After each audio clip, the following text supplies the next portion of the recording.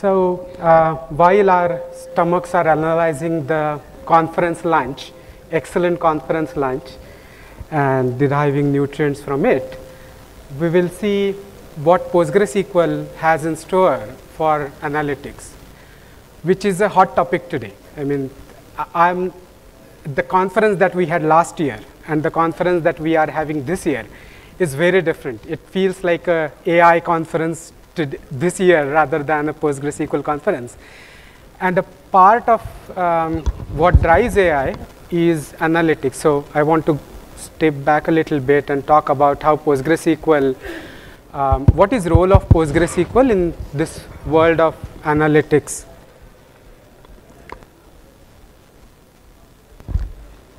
So what is data analysis?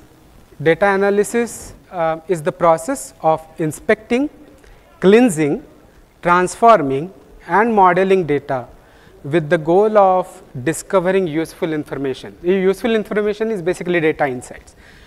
For example, if they look at the food orders that have been placed in this hotel for last 2 or 3 days, they would know what PostgreSQL community likes.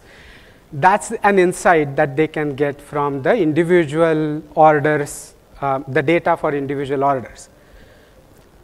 So that, so get useful information, informing conclusions, and then supporting decision making. So for that, we have to start from what data we want to analyze, what kind of data is, what the arena looks like. I will classify this data into 3 categories, chiefly from PostgreSQL's point of view, not necessarily data, but PostgreSQL's point of view. First category is the data which is generated in PostgreSQL systems. The PostgreSQL systems which are being used for transactional purposes as systems of record, the data that gets generated there. The second category is the data which is PostgreSQL friendly, data which has some way of representing in PostgreSQL, which PostgreSQL can read, interpret, query, deal with, and so on. That's like the relational data in other database systems, other OLTP systems, or JSON data in Hadoop clusters, log files, and so on. There are many things in this category. And then the third category is data which is right now hard for PostgreSQL to understand, analyze, even store, which is like videos, images, event streams that are generated on social media platform, audio streams, all of that data.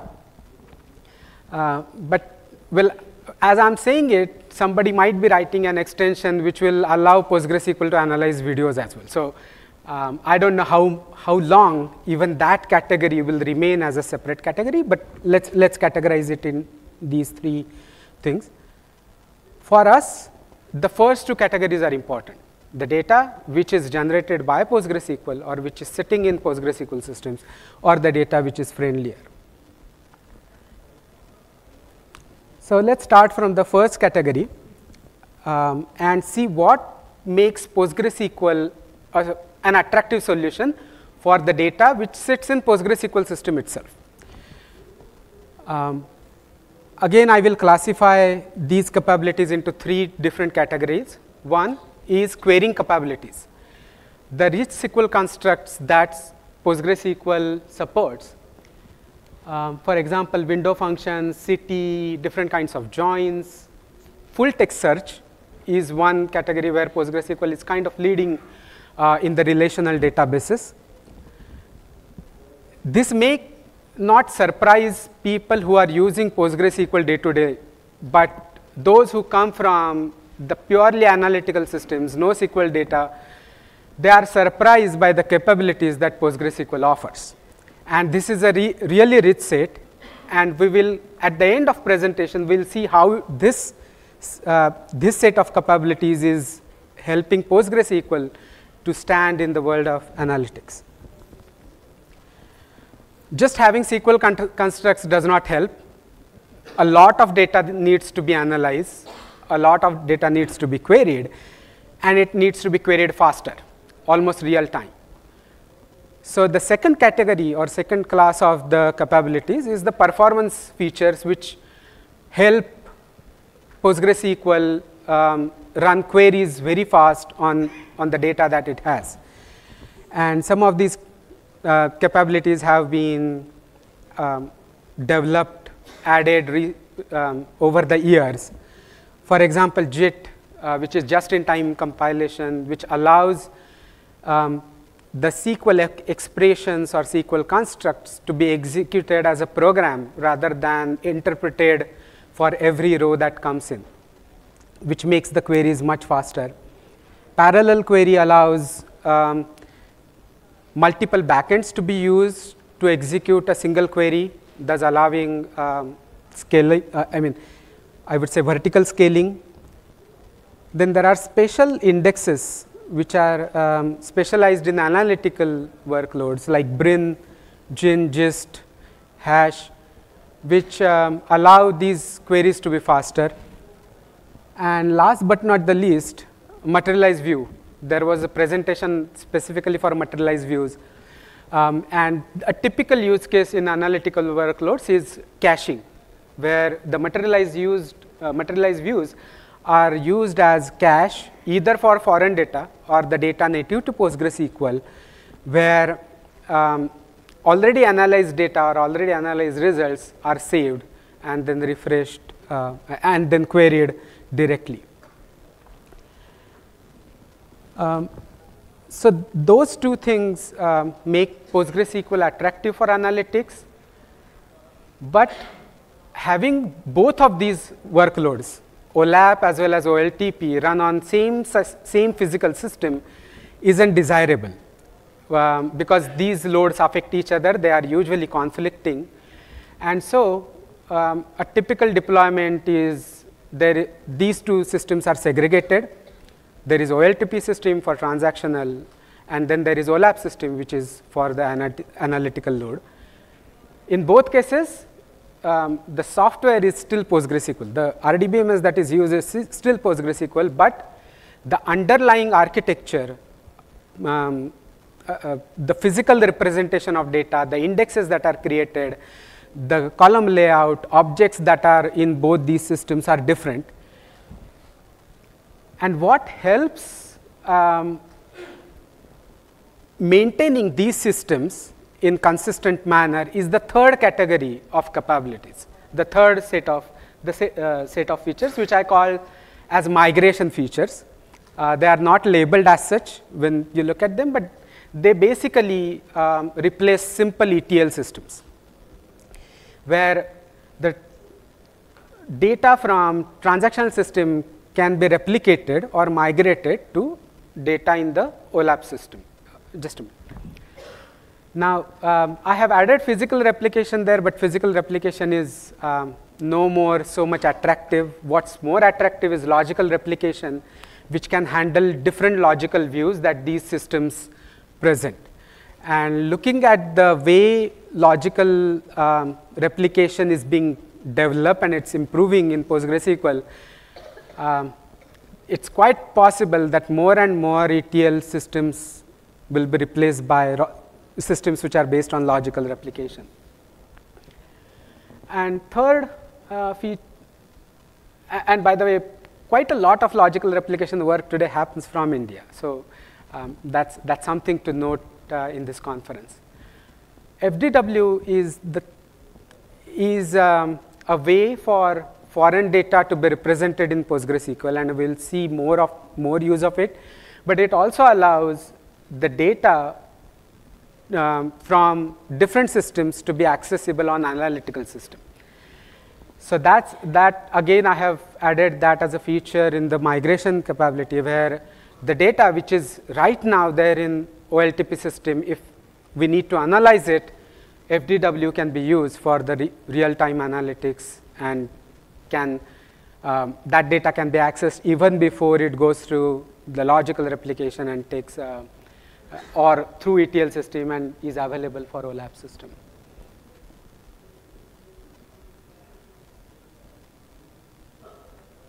So that's really what makes PostgreSQL attractive for analyzing the data that it has and analyzing the data at the edge.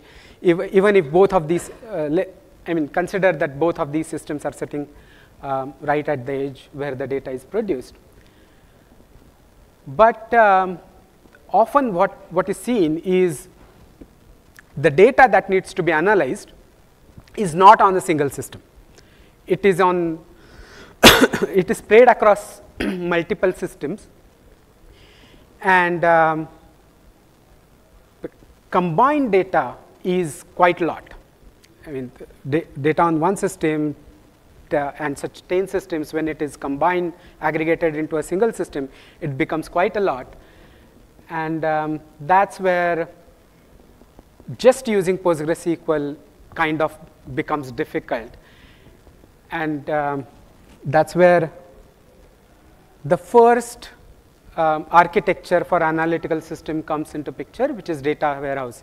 But before going that, if there are any questions, I would.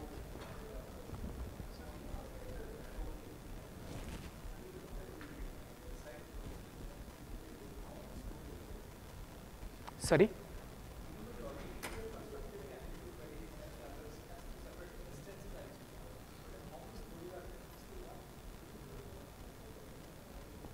How many storages?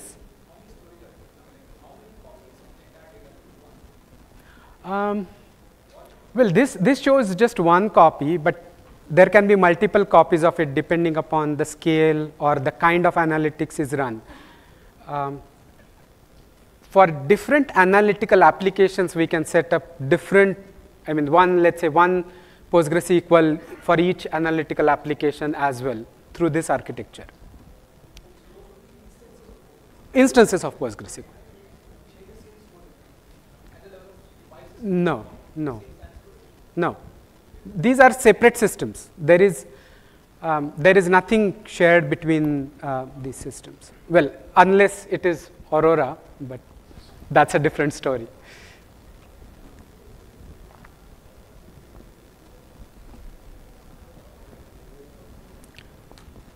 Any other question?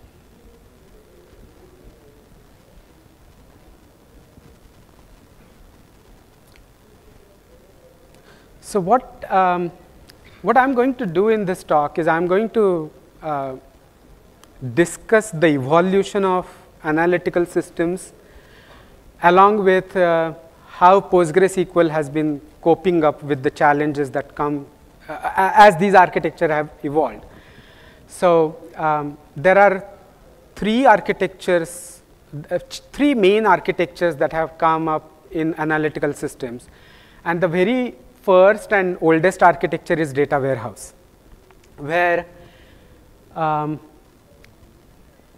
as we saw that there are these systems on the edge, transactional systems, and the data is aggregated into a single system.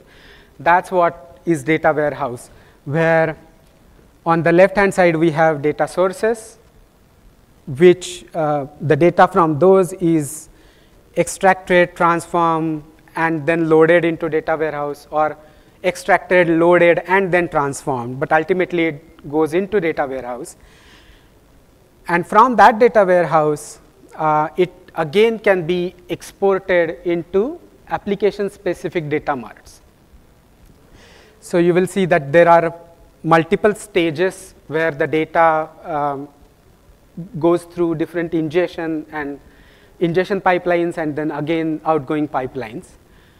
But and then the reporting, BI, data visualization, all those applications work on the data warehouse. Given the sheer amount of data that goes into data warehouse, it requires very different capabilities. For example, the data needs to be stored in columnar storage so that the data can be compressed.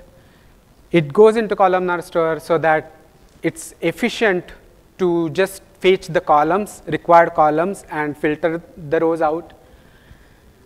It requires massive parallel MPP, massively parallel processing, which is basically employing multiple nodes, multiple query nodes, which with each node given a set of data that is analyzed and then aggregating the data. And the third capability is vectorized processing engines, where a simple example is SIMD architecture. But basically, the idea is to process multiple rows or multiple data points at a time, rather than the usual Volcano model that PostgreSQL has, where a single row goes all the way up, then the second and third. Now, these technologies are very different from what PostgreSQL has. And unfortunately, for the reasons of architecture, PostgreSQL never developed these capabilities inside PostgreSQL. So if you just take the stock PostgreSQL, it does not come with all these facilities. So if we want to use PostgreSQL, we either have to go to derived DBMSs, and Greenplum is a very good example of a data warehouse which has PostgreSQL at its heart. In fact, it uses a lot of PostgreSQL code. Or we have to go to extensions like CitusDB, TimescaleDB, which can be dropped onto the stock PostgreSQL, and then the system behaves as a data warehouse. Again, I have not listed all the examples, and even within this set, the capabilities differ. Like Netiza has a different approach, Greenplum has a different approach. I was part of PostgreSXE, which then had many derivatives of its own. It was a system that we developed for OLTP workloads to get linear scalability, but it was also used for data warehousing, even though it did not have columnar store. It did employ the MPP, though. So when we come to the data warehousing, we have to go to this derived DBMSs and extensions. But what, of course, the data warehouses had their own challenges. Because they built these spatial technologies for storing and processing data, they were expensive and massive. So they required, so basically the challenges can be again classified into 3 categories. The first was they required ingestion pipelines, to get the data into data warehouse and then put it out into the solutions or other data marts. And that added delay. No more they were useful for the real-time analytics, the data, analyzing the data while it was being generated. By the time the data could be analyzed, it would become stale. The results that it would give may not be useful. While the data got loaded into data warehouse, it often required conversion and manipulation of the data, which meant that the data that was in data warehouse was always, it might end up being doubtful. After, let's say, 1 or 2 years, the analyst might think that, okay, whether this is really what the original data was, or whether I can use the same data, whether the inferences that I will create from this data would have been same as what I would get from original data. Always that doubt arose.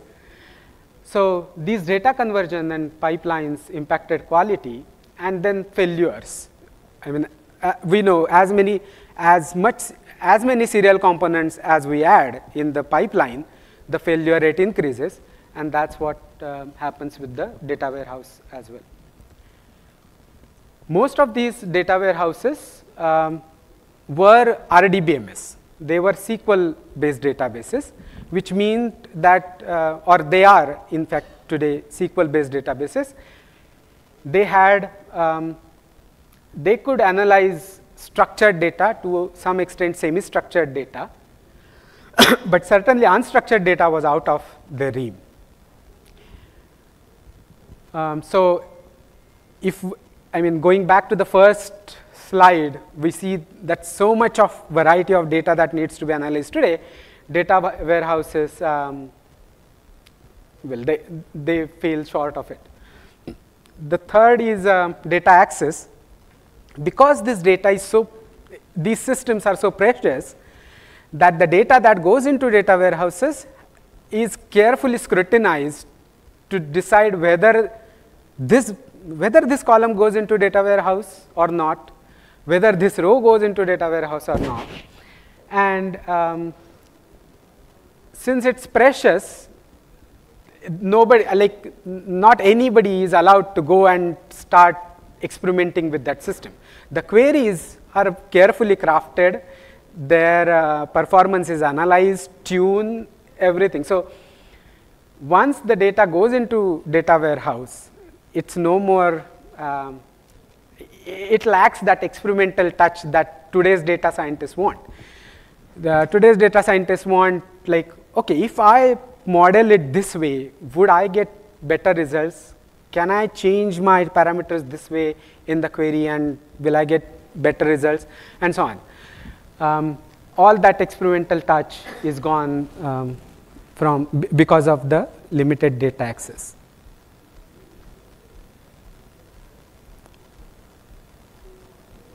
Any questions till this point about data warehouse?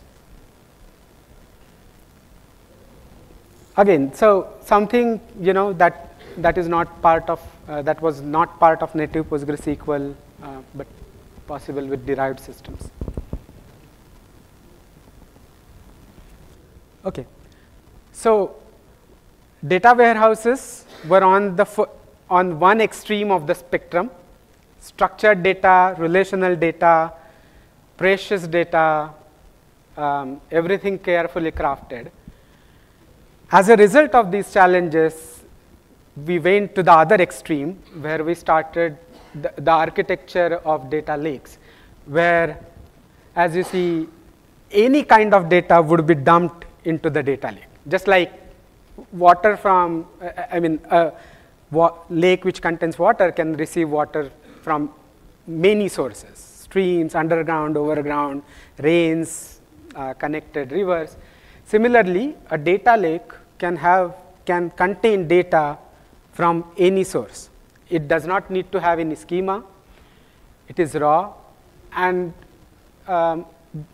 since it does not require any schema, a large variety of data can be part of the data lake. And usually, this was possible because of the cheap and highly scalable storage available in the form of object store, especially in cloud, where it wouldn't matter whether you dump GBs of data, TBs of data, as compared to, let's say, data warehouses. Another important thing here is this data is usually in open data formats, which means that no more it is in, let's say, if we talk about PostgreSQL, it's no more in the heap format, which only PostgreSQL understands. It's an open data format, Parquet, so whose standards are published. There are libraries which can read Parquet format, and so anybody can write a program which can read this data. This also allowed storage and compute to be separated, which means that both of them can be scaled up and down separately. So compute can be added as required or removed as required. Storage can be added as required, removed as required. And the last but not least, this led to democratization and decentralization of data. It was no more one particular set of people which could access this data, or you don't have to go through, data scientists don't have to go through a set of approvals and requests to their IT team or SQL team to fetch the data and results. They can be the data lake can be managed in such a way that they also can have access to data. But in order to make sure that the right data reaches right people, it is divided into zones, like landing, gold, work, sensitive data. Again, depending upon what data lake use you have, these zones also vary. And then decentralization, because no more it's the same system. No more it's a single data warehousing system that is accessing and analyzing the data. One can choose the system of their need, which basically satisfies their need to do this. Well, data lake, since it was other extreme, had their own challenges. So they didn't have transactional consistency. For example, the data while it is being ingested can mix into the data which is already there in the data lake, and the query cannot really decide whether the data that is being read is consistent with the rest of the data or not. So, I mean, rather than transactional consistency, we could actually say it lacked ACID properties. All the comforts that ACID gives us were lacking in the data lake. Similarly, the SQL capabilities, like rich query language, indexes, statistics, all of that missing, or missing at least, or it needs to be created in, it is not managed by that system. One has to go write programs to do all of this if they require it. And still, if we go back, we require some kind of ETL. There is data warehouse sitting there, if you observe, because the traditional applications are still SQL compliant. They still need SQL. So the data needs to go to data warehouse from which these applications can read. Governance, auditing.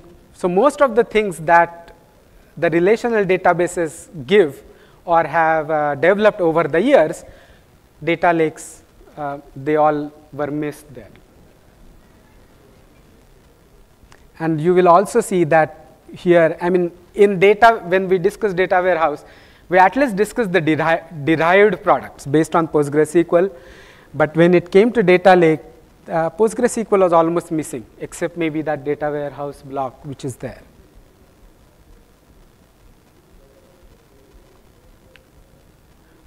Solution to that was, so data warehouses started from one end of spectrum, data lake on the other end of spectrum. What is happening right now is a confluence of these two technologies. Relational databases or relational data warehouses are trying to develop the capabilities which are there in data lake right now. And the data lakes are trying to build the capacities that are there in the relational system. So there is a confluence happening which leads to data lake house kind of system. But before that, any questions on discussion so far?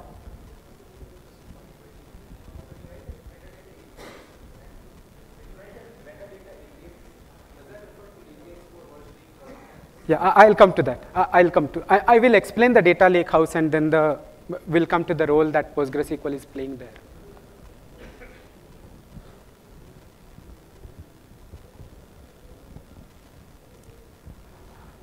Okay, so with data lake house, it combines best capabilities from both the worlds. So from data lake, we maintain the storage computation separation, cheap object store, democratize and decentralized data. The data is still in open data formats. And from data warehouse, we take the transactional consistency and SQL compliant APIs, which is typically done by an architecture like this, where the data lake, the data is still stored as if it was in data lake, but on top of it, there is a layer which provides the metadata APIs, which means, I mean, it includes even the indexes and statistics about the data. It provides transaction management, governance, versioning, auditing, all of that. And then that layer exposes APIs, which are either in the form of SQL APIs or the data frame APIs, which are then used by data scientists. So typically, there are two approaches. So this middle layer is important, and which basically brings the best of both worlds together. And there are two approaches to this middle layer. One is the approach that, for example, systems like HiveTech, where they have a metastore which holds all this information, and at the heart of the metastore is a relational system. And very typically PostgreSQL system, because it is open source, available, works out of the box. So they deploy a relational database system at the heart of metastore, which basically exposes all these APIs. A recent trend is, the problem with that is the data gets analyzed blazingly fast because of all the MapReduce capabilities and all the capabilities of that query engine. But the metadata APIs take longer because they have that extra step of going to an RDBMS, fetching metadata from there, and then deciding what data and how to analyze. So the other approach, which is recent approach, not even 4 or 5 years it has been since it's being developed, is to save that data right in the data lake. So this metadata, governance, all of that goes into the data lake, and the standards like Iceberg, Hoodie, Delta Lake are being developed there. They are not as mature as the relational databases. So again, there is still something desired from the relational databases, and they are not completely being replaced. However,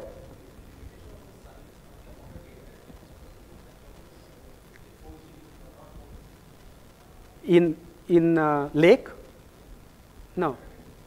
Oh, for metadata, usually the metadata is way smaller than the data that is in the lake, and that, we have now transactional systems which store and process terabytes of data with relational databases. So metadata is never at that point. Metadata has not reached that point. So there are no limitations as such on that. I think the only limitation is the latency that it adds, and some of the layers. So this layered architecture, that there is a layer of metastore. The metastore is also not single layer. It is usually some connector component, some object relational converter there. So all of those layers add the latency. But what this forgets, this kind of system which puts the relational database or PostgreSQL at the store of metastore or this middle layer, is the very first slide that we saw, that PostgreSQL or good RDBMSs themselves have many capabilities which are enough to expose the SQL APIs. And we will see with PostgreSQL there is something more that it exposes. So if we do that, then all the problems that these systems have with metastore, the latency, the layers and stages, can be eliminated.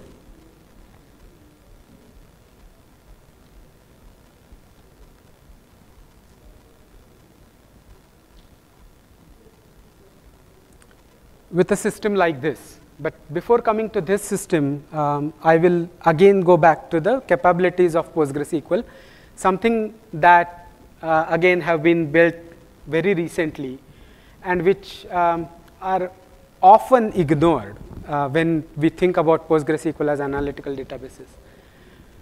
So we saw data variety is something that is desirable by the latest systems of analytics. PostgreSQL addresses it by its own rich built-in data type system. We have JSON, which has been there for quite some time. But PostgreSQL's real strength comes from its extensibility. It no more constrains its users by its own limitations. Everything in PostgreSQL is extensible, including the data type, storage, what data it can access, execution engine, planner, everything is extensible. And the way to exploit those extensions is through the extensions, the PostgreSQL extensions, which basically plug into these hooks. A very good example, which is being discussed in and out in this conference, is PG Vector. There are so many talks and trainings which were around PG Vector, which is a data type added by an extension, PG Vector extension. So that's a very good example of how PostgreSQL, core PostgreSQL, can be extended for analytical capabilities. In terms of data sources, foreign data wrappers I mentioned earlier, and almost for any kind of data, there is a data wrapper available. I remember a talk by Jim, I don't know whether he is here, which just listed all the external sources that can be accessed through foreign data wrappers, and this was long back, which included web and whatnot. I mean, even I think there is a foreign data wrapper for Twitter event stream. Recent addition to this is table access method, where even the underlying storage can be changed. And there are table access methods which allow the data to be stored in columnar storage as if it's native to PostgreSQL, and we'll see one example of it. Well, horizontal scaling is again something old, but it allows scaling horizontally. Caching we talked about. And the last is even the languages, stored procedure languages, are extensible. The PL/PGSQL is by default there, SQL is default, but we can add PLR, PL Python, the languages which data scientists know about, which they use day in, day out. Stored procedures written in those languages can become part of the PostgreSQL itself. So it just takes away many limitations that we will use with the typical relational databases. And this allows PostgreSQL to be almost an end-to-end solution in the data lake. Again, I'm not saying that it is the solution, but it is one of the significant solutions that can be deployed in a data lake. And that's where, data lake being decentralized and democratic helps. Where, again, the data sits in data lake in open data format, there are zones, but that data is analyzed by a columnar query engine like Data Fusion, which can be plugged into PostgreSQL's executor. So when PostgreSQL senses that this data is not the native data and it's in columnar format, the query is redirected, or the execution is redirected to the columnar query engine. PostgreSQL still takes care of the transaction management, governance, auditing, and this ties into the storage through the columnar store, which is implemented through table access method. And then PostgreSQL itself exposes the SQL APIs. So PostgreSQL here has two functions. One, it delegates, basically gives the middle layer that we saw in Data Lakehouse, as well as the SQL APIs. And it also takes responsibility of those SQL APIs. Anything which columnar query engine cannot handle, there is PostgreSQL to handle it. So it never happens that you want to fire a query and the underlying engine is not supporting it. Planner cannot plan for that query. All of that is taken care by PostgreSQL. It might not be as efficient, but you get your results.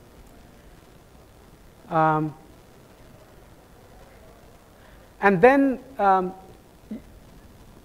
so this happens through the FDW interface or table access method interface. The horizontal line there shows that the PostgreSQL itself can scale. The PostgreSQL layer can itself scale using logical replication, which allows this metadata that PostgreSQL is maintaining into multiple of PostgreSQL instances, and each of these instances is capable of serving the queries, again adding columnar query engines in a pool and scaling even that layer further.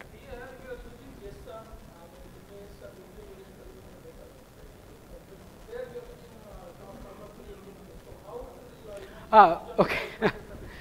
No, this is representation of a data lake, but as I said in the very first slide, that some of that data is not yet, I mean, PostgreSQL, I would say, I wouldn't dare to say that PostgreSQL is not capable of dealing with that data because things are changing fast, but it is hard. So there is some data that will remain out of, in the data lake, which will remain out of PostgreSQL's access or PostgreSQL's capabilities. But that data then offers, it can be analyzed by other means, or the embeddings that will be created, the information that will be extracted from that data goes into PostgreSQL and analyzed there.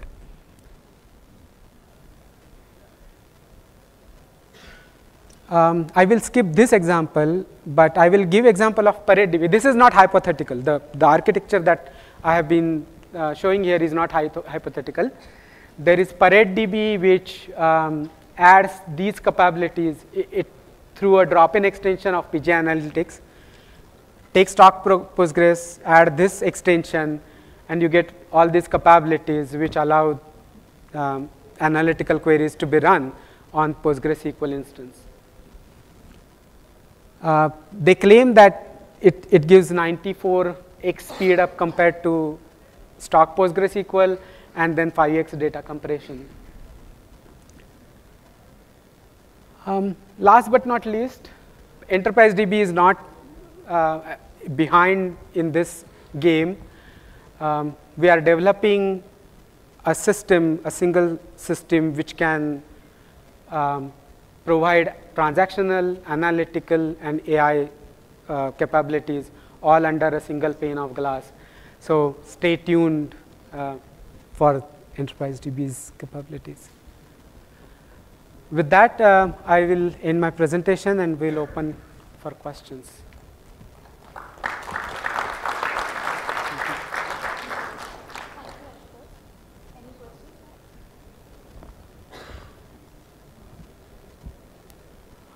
Rahila, do we have time for questions?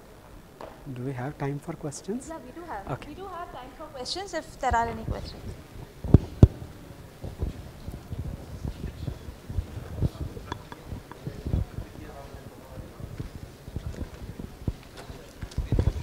Sir, could you please explain the use case of Apache Arrow that you showed in the slide, previous slide? Yeah. There. No, next. Yeah, Apache Arrow. So and the Apache Data Fusion as well, that would also help. So what it does is it has a table access method which can access Parquet files and uses Apache Arrow for storing that data in memory.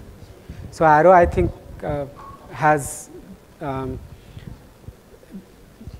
think it's a standard or capability by which the columnar data can be brought in memory and stored in columnar format, and then further it can be analyzed by the columnar query engine. So for storage, it uses Parquet, and the data that gets analyzed is in the form of Arrow. If there are no more questions, we'll end this presentation and move on to the next one. If you have any other questions, please feel free to connect to Ashutosh offline.